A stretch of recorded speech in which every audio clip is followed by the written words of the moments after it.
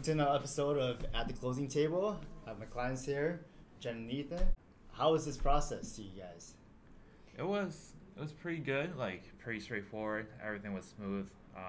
We pretty much gave you like what we wanted to look for in the house, and did exactly that. Find a house that would look like that, and we're open to a lot of things that we weren't really known that we're open for. Like for you, you were Ranches? definitely ranches. It'll be okay. Ranch is fine. Yeah, and then we got engaged, and she was open to the ranches now. I'm like, it's perfect. It's great.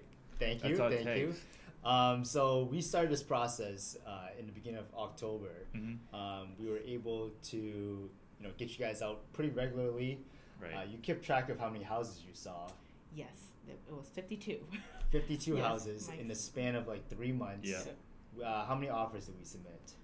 Five, Five? 4 or 5. I think it's 5. Yeah, Yeah. five offers. Yeah. More than I want. Obviously, the goal is to get it accepted on your first try. Right. But you guys were kind of shopping at the top of your budget, and we were trying to, just play the numbers game. Mhm. Eventually, we're gonna get something under contract. But it was still a learning experience. Did you learn anything from those first 4 that we missed out on?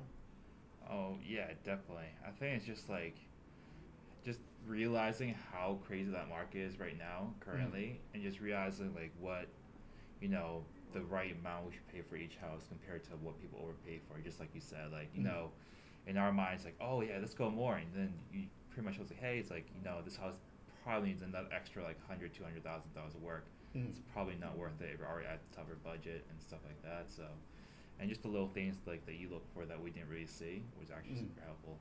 Well, we're willing to sacrifice like wave and all that stuff, which Mhm. you don't want to kind of give the farm away, but just try and be reasonable and Yeah. learn Right. something every time. And yeah, there's definitely some outliers, houses that sell aggressively over what they're Mhm. valued at. But I think that if we just hold out for the right opportunity, eventually you'll get something Right. within a reasonable price range, which is what we did. Mhm. Would you say that the more and more houses you saw and the more offers you put in, you kind of had a better understanding of what market value a house was?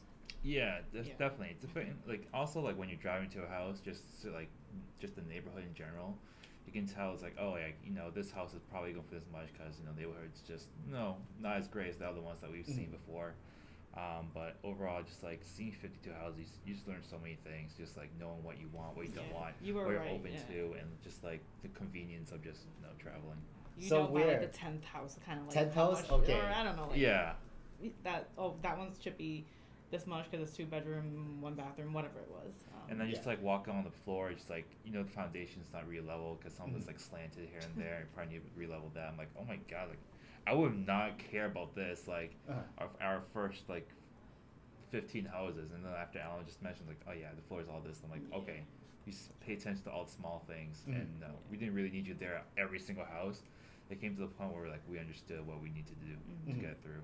But I'm happy to be there. I love, Yeah, I love no, going to it's- houses. Don't get me wrong, and yeah, seeing, exactly. Picking apart things. Yeah. But no, I'm glad that you're telling me that it's like 10 to 15 houses you're getting understanding, not Yeah. 52. When it came down to the house that we're closing on Mhm. now, what was great was that you guys pretty much told me what your max was and giving me free reign to kind of negotiate Mhm. that. Mhm. At the end of the day, we were able to get this accepted for 20K less than your absolute max on this, Right. which is awesome. Yep. We found you guys a property that appraised the value, is move-in ready technically right now. Mhm. Obviously, you guys want to personalize and everything. Right. But I think that's a happy ending. Yeah, Yes. definitely. So Yeah, I very think. successful and think achieve what- something that's Yeah, I think helped like the house was closing on a Sunday night compared to Mhm. Monday, Tuesdays when it usually closes. Mhm. Yeah, they had Which- offers due on Sunday, which was strange. And yeah, we submitted our offer. There were 4 other ones, Mm-hmm.